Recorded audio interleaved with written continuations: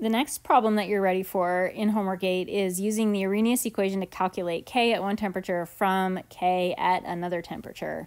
This problem is going to have us use the equation where we combine two Arrhenius equations into one. So as a reminder, that is ln K1 over K2 equals E sub A, the activation energy, over R, times T1 minus T2 divided by T1 times T2. And so this problem is, the only tricky thing about this problem is you've got to, first of all, make sure you get all your variables plugged into the right spot on this equation. And then second of all, is a lot of math that you have to do.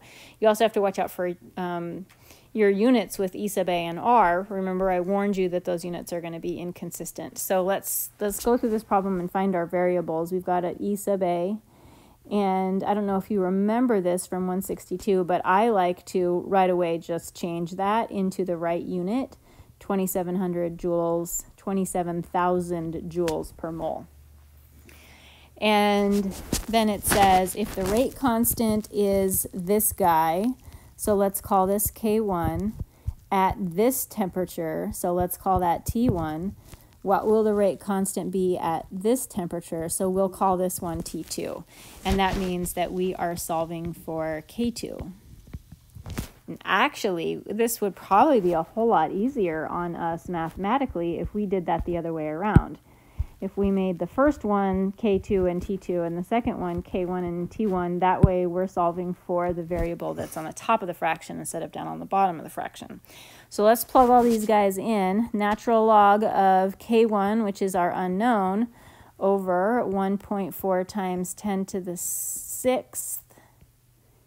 I'm just going to not even bother with those units, is equal to E sub A, 27,000 joules per mole, over R, 8.3145 joules per mole Kelvin.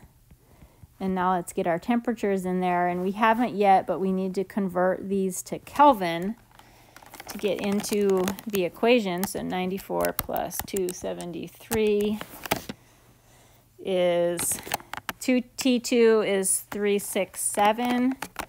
And T1 is 283. So T1 is 283 minus 367 over 283 times 367. So see, this math equation is actually going to be pretty brutal.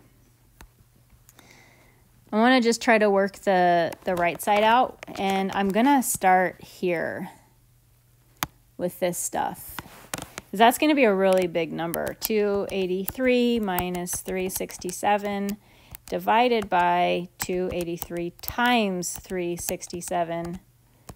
And then multiply that by 27,000 and divide by 8.3145.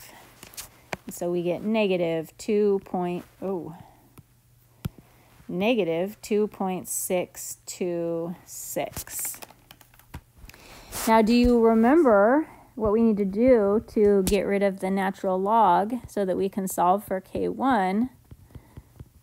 We've got to use our E. So K1 over 1.4 times 10 to the 6th is equal to E to the negative 2.626.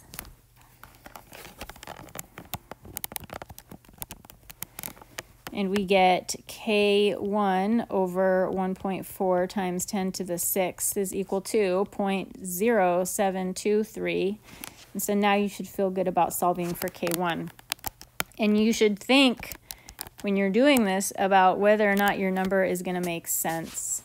So the K1 that we're getting is 1.01 times 10 to the 1, 2, 3, 4, 5.